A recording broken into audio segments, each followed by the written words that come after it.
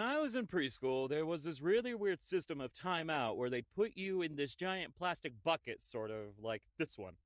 And the rule was you couldn't leave the bucket for 10 minutes. Weird.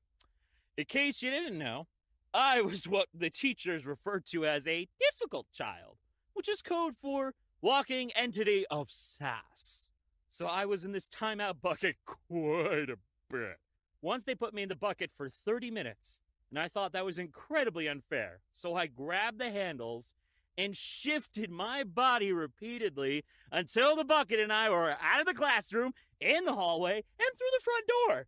They found me in the parking lot scooting to freedom in the timeout bucket. My teachers were furious, and I said, hey, I never left the bucket. So they called my mom and told her what I did, and she just said, well, he never left the bucket.